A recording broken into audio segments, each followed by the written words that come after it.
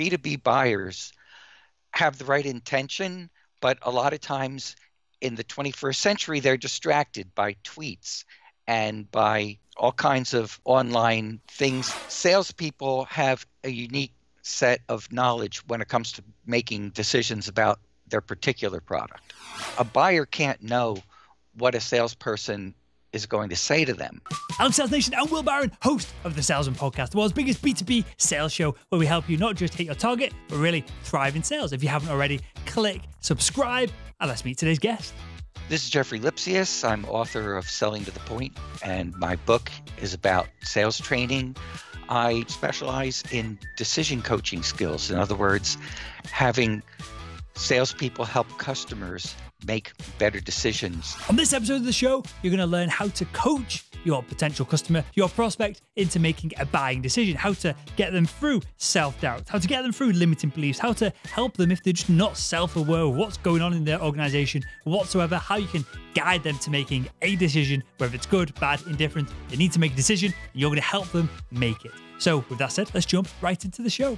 Today, we're diving into helping coach our customers through decisions. But to just tee this up, and this is clearly subjective, but are B2B buyers, decision makers, are they typically good at buying stuff? Well, they need to be in touch with what they want. What I find is that B2B buyers have the right intention, but a lot of times in the 21st century, they're distracted by tweets and by all kinds of online things that are keeping them from being able to make the best decisions. And that's what I'm doing, is showing salespeople the skills to help B2B customers actually develop into better decision makers. And the reason this is so important, Will, is because I'm sure we've had the experience as salespeople where we said all the right things that we were taught about in training, and somehow the customer still decides not to buy, even though we said everything that we think the customer needed to hear. And the reason the customer didn't buy wasn't because of the quality of our selling presentation. It was because of the quality of their buying decision. In other words, you have the salesperson's selling performance, and that's not enough. It has to be matched with a good buying performance. And a lot of times, salespeople get their selling performance down, but they lack the skills to be able to elevate the quality of their customers' decision process. And that's what I want to talk about today, because salespeople typically aren't learning those skills in traditional sales training. It's all about the selling process. So would it be fair to align this up to say that sellers are taught how, well, hopefully sellers are taught how to sell succinctly, they're taught a selling process, but perhaps buyers aren't taught, unless they're full-on procurement officers, perhaps they're not taught a buying process. Would that be fair? They're taught the buying process. However, salespeople have a unique set of knowledge when it comes to making decisions about their particular product. Okay, a buyer can't know what a salesperson is going to say to them. The buyer has to be receptive. And if the buyer is distracted or thinking about what they learned in training and trying to put the salesperson's words into what they heard in training, that's not going to serve the salesperson. The salesperson needs to say things in a way that the customer, the buyer, is going to be most receptive to hearing. And that might mean putting aside preconceived notions they might have told that buyer in their purchasing training. And that's a skill set for salespeople to learn, how to communicate to buyers that way, so you get their full attention undistracted from previous training they might have that would prejudice them against salespeople. Okay, so let's dive into if it's possible to split the two. I'm not sure if it is. If there's a set of skills and then if there's a process, because outside listening into this, it almost seems like what you suggested there, and this is going to sound crazy and ridiculous, and I'm making it slightly crazy and ridiculous purposefully, but it sounds like we're almost saying we need to hypnotize the buyer to make them put down the damn phone, listen to their presentation, and then give us the opportunity to add a ton of value to them. And whether that is actually hypnotizing them or not, is that the first step of this? It's related, but actually it's the opposite of what you're saying, because the point I'm making is that buyers may be hypnotized themselves simply because of all the demands that are being put on them by other things. While they're talking to the salesperson, they may be thinking about something else and they're in a bit of a trance. And what I'm saying is, how can salespeople detrance the buyers and have the buyers be aware of what's taking place in the here and now between the interaction between salesperson and customer. Now, in order to do this, salespeople need to be much more customer aware. And unfortunately, salespeople are too salesperson aware. Let me give you an example. Every sales presentation involves 2 conversations, and salespeople are only trained on 1 out of those 2. The first conversation is between salesperson and customer, and that's what salespeople are always focused on. The point I'm making is that there's a second conversation, and this is the buying conversation going on between the customer's ears. And it's called decision making. And a salesperson with a good product that meets the customer needs would hope that the internal decision process of that customer is going to be in sync, but it rarely is. Maybe because that customer is hypnotized, like you said, Will. Maybe they're distracted. Maybe they don't know their own goals. Maybe they're confused. A confused customer is not going to buy. So salespeople need to be more aware of the customer's decision performance than of their salesperson's own selling performance. That's the point I'm making, is decision performance and coaching for better decision performance is a unique set of skills that salespeople need to be able to use, as opposed to just their selling skills.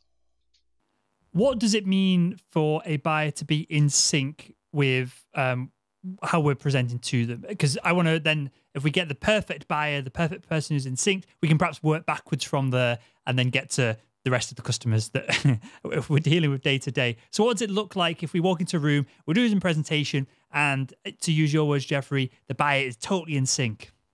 Yeah. Well, it's a process. And the first thing is the salesperson needs to make sure that they are on the buyer's side. And being on the buyer's side means that the salesperson conveys their commitment is to help the customer make the best decision, because that's why the customer wants to talk to a salesperson. A salesperson, if you're a customer and you're talking to a salesperson, why would you want to spend time with them? You want to talk to the salesperson because you feel that salesperson is going to help you make a better decision. Well, that's also what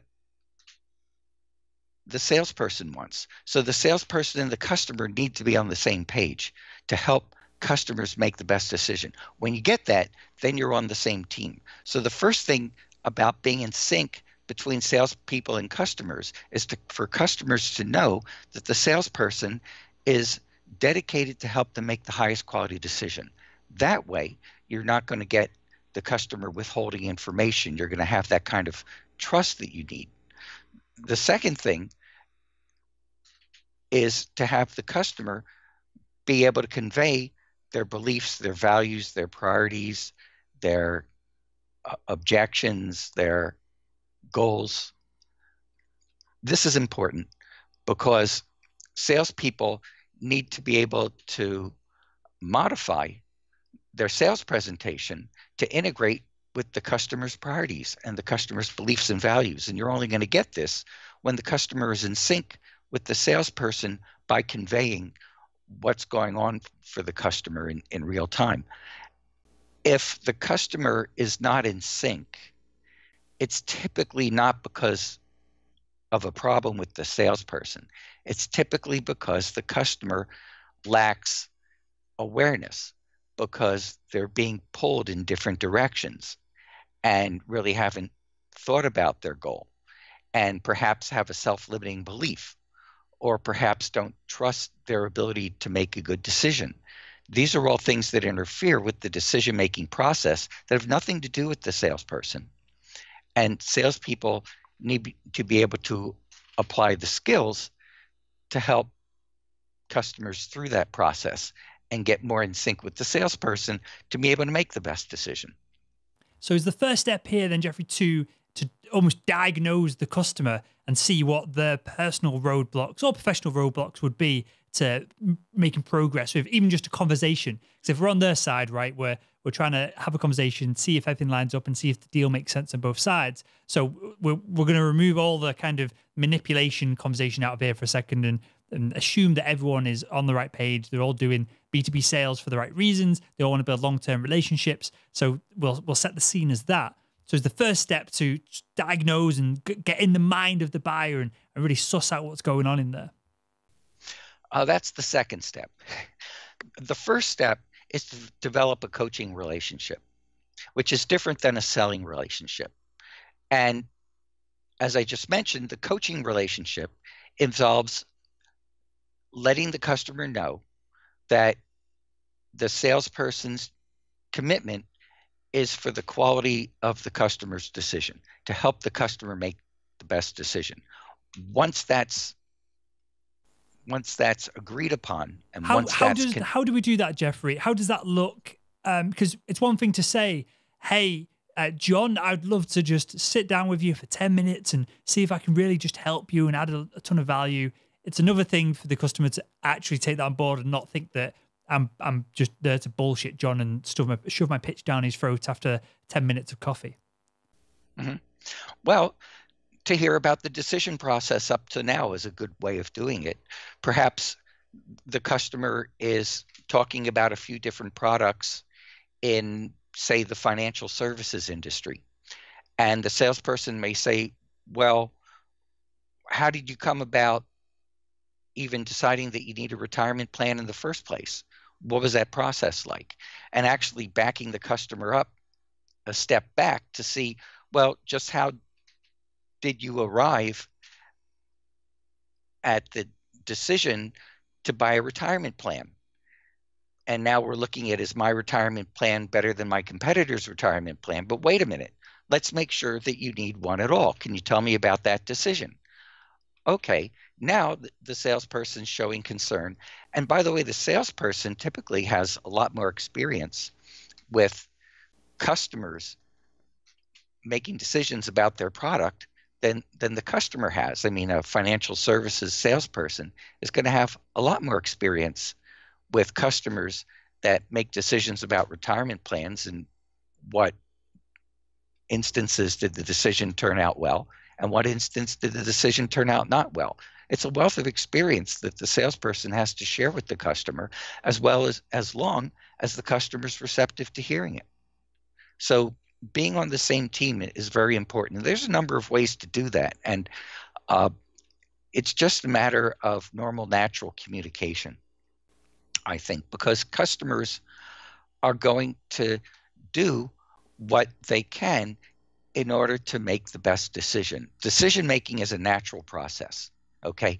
The gift of choice and free will have been uniquely endowed to the human species. So unless there's some interference, some lack of trust, the customer is going to do the research and seek out the resources they need to feel best about the decision they're making. And one of those resources is a salesperson, as long as they have the sense that the salesperson isn't giving them false information. Well, we won't go down the rabbit hole of free will. We'll save that for another conversation, okay. Jeffrey. But say now we've lined ourselves up as industry expert, advisor, whatever cliche term we want to use, which is kind of rampant across the sales industry right now as it goes through this change. we've set ourselves up in the mind of the potential customer as we are genuinely there to help them. We've backtracked, as you said, which was awesome. We've found out what their initial impetus for the decision process to start is. We've gone through that with them. What do we do then? Considering perhaps it's been a friendly conversation so far and we can sense there's a little bit of trust there. Okay. Well, what we want to do is see what the customer's need is, basically. The important thing, though, is to be aware of whether the customer is in touch with their need. When the customer is talking about the decision, do they want to buy our product? Do they not want to buy our product? It's the yes or no is not as important as how are they arriving? What's the process that they're arriving at is a decision. Is it a high quality decision? Is it an informed decision? And perhaps it is. But if it's not, there's a system that you could put in place to sort of diagnose where the interference to good decision making might come from. And there's three potential places. The first place is self-doubt. And when you're coaching somebody, whether it's an athlete or whether it's an actor or whether it's a customer, self-doubt is going to hurt the quality of the decision they're making or hurt the quality of any performance. In the case of decision making, self-doubt could lead to a customer perhaps making a inappropriately conservative decision. And so what the salesperson would want to do is help the customer feel more confident about the decision, their ability to make a good decision. A lot of salespeople make the mistake of prioritizing external confidence, which is the customer's confidence in the salesperson, and internal confidence, which is the customer's self-confidence in their decision ability, comes first because the customer's not going to trust the salesperson without first trusting themselves to decide if they can trust that salesperson. And this involves that second conversation I'm talking about, the conversation between the customer's ears called decision making. The salesperson has to see if the customer has some self-doubts and deal with that, or you just won't get the sale no matter how great your sales presentation was. This is awesome.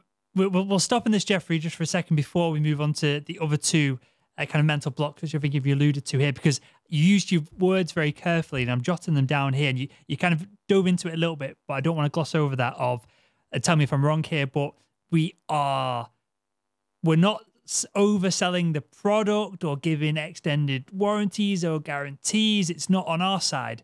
We're trying to get in the head of the buyer, and maybe they are not confident, they're shy, there's something holding them back. So how do we coach them without calling in Tony Robbins to get them excited, to get them to build up their confidence in themselves to, as you said, not make that conservative decision? Because I've been there when I literally had this conversation a few days ago of a brand wanted to sponsor the show for a year. They came in all guns blazing, and now they want to do it for a month as a tester. But if they do it for a year, they're going to save a ton of money. So I'll take this on board myself. How do I get that individual who, as a person, is perhaps a bit, how to describe him? He's a bit beta, he's a bit timid, he's a quote-unquote introvert, but I know he's very good at what he does. But I'd love to just be able to light that fire in him and get him to go, yes, let's do it. Because the deal is better for him if he does that, because he'll probably save about 15 grand if he does commit to that kind of 12 months. Okay. Well, the first thing to do, though, is to get a little bit more information about why he thinks it would be better to just do it for a month. It might not be self-doubt. Okay. He might have made a conservative buying decision, but who knows, it might have been an appropriate buying decision because we don't know his financial situation as well. Perhaps there's other commitments he has financially for other marketing things that he's already been committed to. We don't know that, but that's something to ask, I'd say, is to get a broader picture of what his situation is, because perhaps you could modify your offer to work around the other commitments he has. The important thing, though, Will, is how clear he is on his commitments. Is he just saying, let me stick my foot in the water because he's really making a wise decision?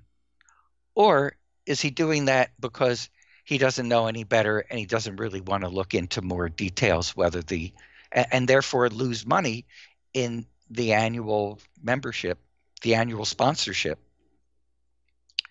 We have to pair that out. That's what a good coach. I'll give you another layer of context here, because this is an interesting example as it's appropriate, and hopefully the audience likes seeing some of the behind the scenes here. The CEO of the company, and I don't want to give too much away because I know they listen to the show, but the CEO of the company is all for it, pushing this dude to go for the 12 months. So yeah, maybe as you say this, I'm processing it myself. Maybe he has another plan for some of that budget 6 months down the line. Perhaps his priorities don't align up rightly or wrongly with the CEO's. Interesting, because I've got a good relationship with the CEO as well. Maybe he feels like I've tried to go around him and go to the big boss man, which I haven't. We just get on. So I was passed down the food chain to make that decision. So yeah, there's definitely food for thought there. Yeah, you're being a great coach right now. You're thinking about the alternatives. You're not making the assumption that he made the wrong decision, but you're putting your preferences aside in order to really look at the world through his eyes and see what would be in his best interest. And if he's not making a good decision, what's the source of interference? But like I'm saying, there's three potential sources of interference. It could be self-doubt. We covered that. The second one is it could be a self-limiting belief. And a self-limiting belief eliminates choices. When I talk to salespeople, they usually talk about, I want the customer with the most decision-making ability. Okay, they're talking about the external choice, the most choices. And so I want to look at somebody who's at the highest of the company org chart, the executive VP. So they have high external choice. And when you sit down with that person, you find out they have low internal choice. Inside, they feel very restricted and disempowered on the inside because they have a self-limiting belief. They could say something like, yeah, that sounds like a great product, and normally I'd really want it, but the board wants my head on a platter. So any decision I make right now, they're going to scrutinize and try to hold it against me. And I got shareholders to answer to, and I have regulators to answer to. So I can't make any decisions at all. Why don't you talk to my admin assistant? Maybe she'll want it. Okay. They have low internal choice. They have a self-limiting belief. In this case, it was the belief that the board is after them. So perhaps your buyer has a self-limiting belief. It could be that the CEO is maybe trying to set me up for something. Or I made 2 purchasing decisions that he criticized already. So if I make one more mistake, I could be in real trouble. Or whatever the self-limiting belief may be that are limiting his ability to really have a lot of choices, that limits his range of options for doing things in his company's best interest. And are we looking for a conscious belief that we ask a question and we get a reply of, I think the CEO is after me. He's waiting for me to make a bad decision. He wants me out of here. Or because that could also be a subconscious belief of the person is just paralyzed, isn't making decisions because they feel or they've made a couple of bad decisions and criticized, and they don't want to be criticized again, which may be part of their role, but then because they're not conscious of this, they're paralyzed from it. So are we going as deep in this as trying to suss out people's unconscious conditionings and beliefs, or are we staying to that higher level? If you're skilled enough to be able to go to subconscious beliefs that are limiting a person's options for choosing, options for purchasing, that's awesome. That would be great to be able to do that and then be able to point that out or be able to surface that in a way that the customer could see that there are viable alternatives to thinking that way. Well, that was the next question there, Jeffrey, of how do we go about pointing that out? Because that could be a weird conversation if the person in front of us doesn't realize that they've been psychoanalyzed by the salesperson who is just trying to sell them accounting software as a service. Well, again, I keep coming back to this. You're not psychoanalyzing somebody. You're helping them make the best decision. Okay, and if you see that the decision making is limited because of a belief that they really weren't aware of, some hidden assumption that they were making about maybe salespeople in this category, or spending an amount of money that's beyond what they're typically comfortable spending, whatever the subliminal belief might be, you're there to increase their choice, whether it's going to be purchasing your product or the choice whether it's better to purchase somebody else's product. But you're there to help elevate the quality of their decision. I think you've touched on something here very specifically, which is perhaps they have conscious, unconscious, regardless of it is for this point, but they might have beliefs about salespeople, right? If you've got salesperson on your card, if you've got business development, whatever it is, we all know that they're just other words for salespeople. I've been an account manager, territory manager, something executive. Definitely wasn't an executive role, but they put that in there just to try and kind of elevate the position that I was in.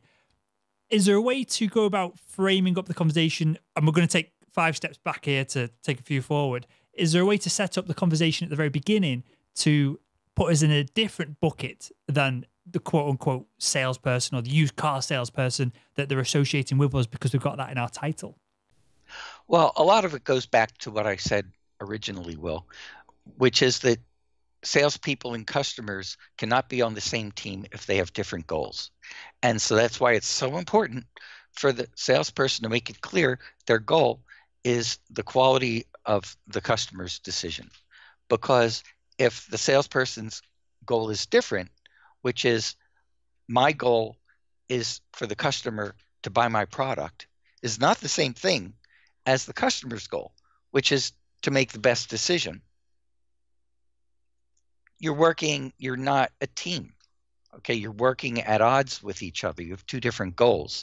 And this is why, in general, the selling profession has this negative stigma, because salespeople and customers don't typically work as a team toward the same goal. And that's why I keep stressing our commitment is to the quality of the customer's decision. If you want to transition from the selling relationship to the coaching relationship, you need to do that. And when you want to transition is when you're saying all the right things and there's something in the customer's decision process which is interfering with them making a high quality decision. You want to transition from a selling relationship to a coaching relationship to be able to influence that internal conversation going on inside the customer. But you can only do that by invitation. Okay, the customer's inner decision process is a silent process. You can't hear the gears turning inside your customer's head. So the only way that you could influence it is by permission.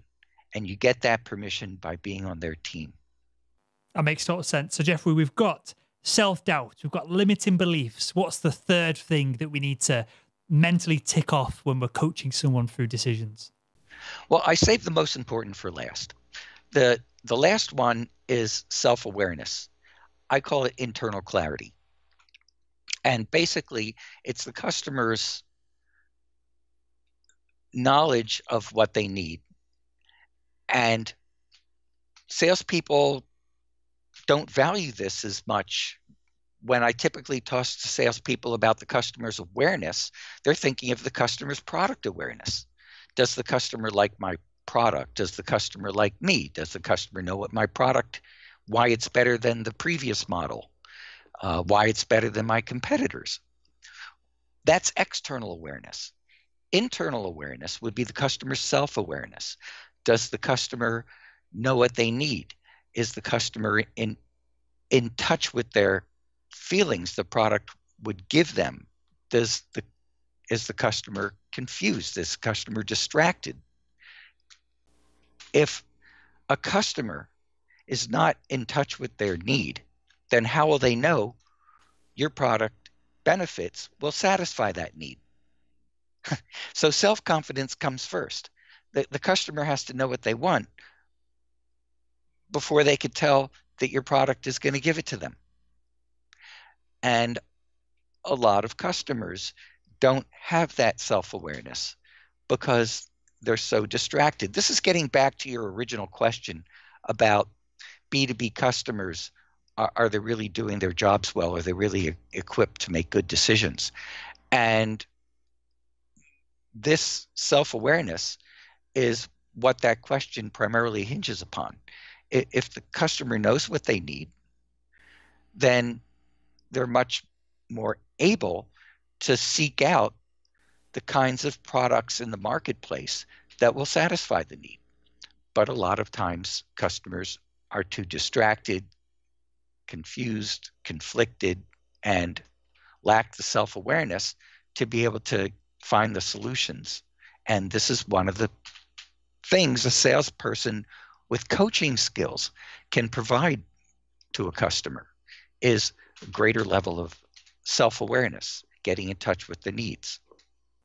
So Jeffrey, I'm sat in front of a potential customer. How do I uncover, if we take away the verbal element of some of this, because some people won't admit that they don't really know what's going on. They won't admit that they're not in control of everything. And they won't admit that they're just about to get sacked if they make one more terrible buying decision. How do I suss out where they are, whether they have true domain knowledge on this, and whether they do really, whether they've uncovered their need, especially if I can see it because I'm doing these deals all the time, I'm helping these people all the time. How do I know if they really understand this on a deep level?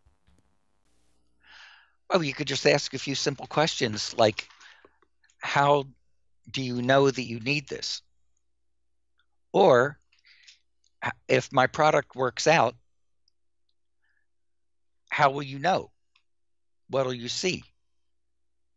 Yeah, years ago, I was doing a sales interview for a company, and as for me being a salesperson at this company, and the company happened to use distributors to get all the products out to the customers. So I would be talking to the distributors, not necessarily directly to the customers themselves. And I scratched my head during the interview and I said, well, how would you know that I'm doing my job as a salesperson since all you have is the sales data of the distributors? How will you know that I'm being successful? And they had no answer for me. And I didn't take the job because there was no awareness. Okay. And so this is just one of many questions that a salesperson can ask a customer to see if the customer has the level of awareness to really make a good decision and to get the customer in touch with the factors they need to determine in order to make a good decision. For example, if I was a financial services salesperson and I was talking to a customer, and instead of talking about my retirement plan, maybe first I would ask them, well, how much money do you need to be comfortable in retirement? And perhaps they really hadn't thought about that. And perhaps I have to get out a spreadsheet and say, okay, well, what are your expenses going to be? And get the customer to have that internal clarity, how much they need, before I decide which product to present to them. It's as simple as that. But customers need self-awareness. They need internal clarity in order to make the best decisions. And as salespeople with so much more experience with customers buying our product, we're very well positioned to be able to help customers with this. Jeffrey, I've never thought about it like that, but that's a very profound question to ask. And I kind of, you can reword it for us in a second, but essentially, if this all worked out, what would be the outcome? And it gives us then ammunition to reverse engineer their outcomes versus us telling them what we think the potential outcomes could be. This is crazy powerful. Crazy powerful. But I want to say, though, you need all three C's. You need confidence, clarity, and choice. So maybe I ask the customer that question, and maybe the customer gets clear that the customer really does need my product, but do not feel empowered to be able to make the decision. Then, because they lacked internal choice, they had a self-limiting belief. So even though the clarity was there, because the choice isn't there, they feel disempowered. They can't buy the product, even though they want it badly, and even though they know it would be great for them. I still didn't get the sale. So confidence, clarity, and choice, you need all three. I've got one final question for you, and then we'll wrap things up here. Is this a part of the process, in the sales process, that happens once right at the top, we get everything cleared out, and then we go, okay, now we just move on to X, Y, Z, 1, 2, 3, and we close the deal and everything's happy? Or is this something that crops up all the time and we can end up right at the end of the sale uncovering something new and we need to be constantly conscious of it? Is it a binary element of the sales process, or is this something that we need to be aware of the whole way through? Yeah, that's a really great question, Bill. It's kind of all over the place, I think, because it has to do with the salesperson's quality of prospecting. If the salesperson is able to really qualify their prospects to the point where they know they're talking to most customers that really do need this product, then it might not come up that much. If the salesperson is talking to a group of customers where it still hasn't really been qualified to the point where the salesperson knows if the product is appropriate for the customer or not, then you're going to need to apply more coaching skills early on, I feel. So it could be either way, but sophisticated customers are usually a lot more internally clear, and you don't have to apply these skills as much. But I'd say any salesperson would want to have these tools in their toolbox to be able to transition from a selling relationship to a coaching relationship, because we all have had experiences when we said all the right things, and for some reason the customer still isn't buying. The answer to that problem is within the customer and that internal conversation going on between their ears. We need to be able to influence that on the internal level. Jeff, makes total sense, mate. And with that, I want you to tell us a little bit about the book. And then I know you got some online training, a course as well. You tell us both about them, because this is very unique the way you look at this. And it's similar kind of concepts, but reframed from a different perspective. And I think there's a lot of value, especially from the book. I've read it for the audience. So tell us about the book, the online training, and then anything else you want to share with us as well. Okay, well, I'm very excited about my online course. This is exciting because it actually helps impart the skills, the actual coaching skills necessary to be able to address a customer. So in my online course, which takes about 5 weeks if a person does 15 minutes a day, you're able to practice and create your own questions, kind of like what you asked me, Will, when it came to what if you have a customer in this situation, what would you do? We actually use instances that salespeople taking the course have encountered, and then use it to build a strategy, a customer coaching strategy to be able to improve the quality of the customer's conversation. Then I also have a book on the subject. Now, the book is great because it's the first selling book that's written in the form of a fiction novel. The reason why I did this is because I wanted salespeople to see how to learn from conversation. So the principles in the book that we've been talking about on today's podcast emerge from dialogues between the customers rather than having me just teach the principles. And this is important because coaches have to be the learners, not the teachers, because the decision process is performance and coaches are on the sidelines. So we need to be able to observe and listen to the customers' beliefs and values and opinions and priorities and challenges in order to know how to respond as coaches. So this is why I wrote the book in the form of a story, and it has actual examples in the book of things salespeople can say that would help customers be better decision makers. And where can we find them, Jeffrey? On my website. Both the book and the online course can be purchased on the website at www.sellingtothepoint.com. Perfect. Well, I'll link to all of that in the show notes to this episode over at salesman.red. Jeffrey, you're a legend. I enjoyed this conversation, mate. And I want to thank you again for joining us on the Salesman Podcast. Thank you, Will. Thank you so much. This was a great opportunity.